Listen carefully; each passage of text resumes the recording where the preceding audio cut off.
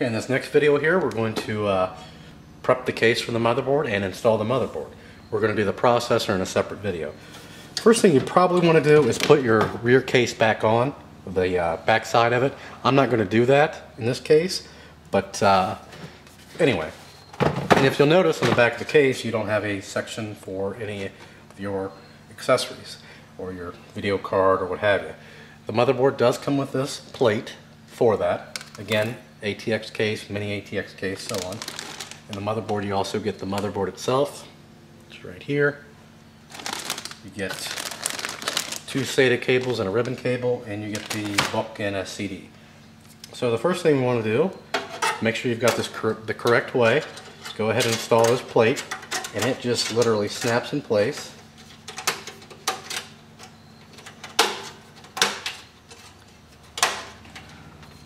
There you go. It's in there securely now. Lay the system down. Make sure you've got all your cabling out of the way, and gently put the motherboard in the case. Get it somewhat lined up before you get it in there. Get a better view of this.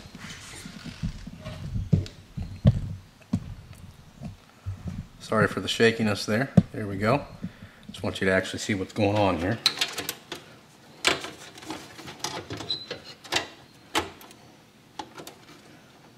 And you have all these tabs that are coming up on the motherboard. You want those all to line up. That's where you actually screw the motherboard into the case. And on the backhand side, you've got to line everything up with that plate you just installed, which at times can be a bit difficult. There we go. I didn't have one side snapped in all the way.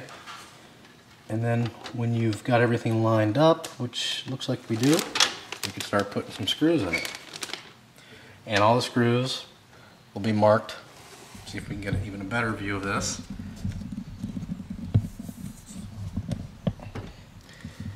All your screws will be marked like such, right there. And simply put the screws in. Don't over tighten it. You don't want to tighten it up and you hear something crack. Just a little bit beyond finger tight is perfect. I mean, this is a desktop. It's not going to be jarred around or anything like that. So go ahead and put those screws in. We'll do that now.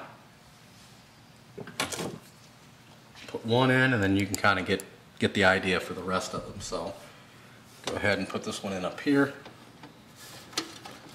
You may have to push the board a bit and line it up.